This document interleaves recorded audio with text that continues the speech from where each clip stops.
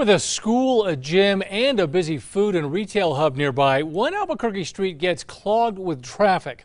Now, one city councilor has a plan to keep drivers and pedestrians safe in that area. News 13's Stephanie Chavez reports. When school is out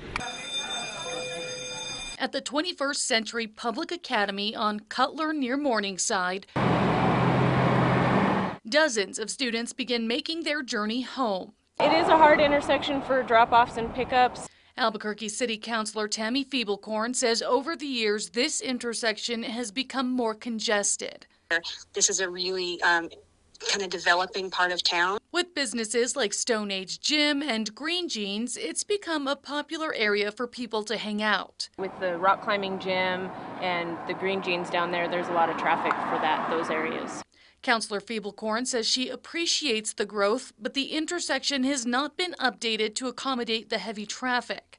If you're on foot, you don't feel super safe. That's why she's sponsoring a resolution that, if approved, would add 2 more stop signs to the Cutler Morningside intersection, making it a 3-way stop. The upgrades would also include crosswalks.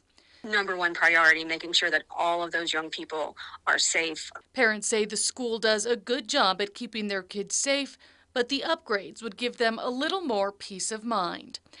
Any help from the city would be greatly appreciated. Stephanie Chavez, KRQE News 13.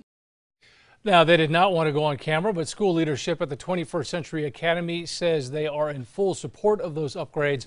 The resolution will be introduced during Monday's City Council meeting.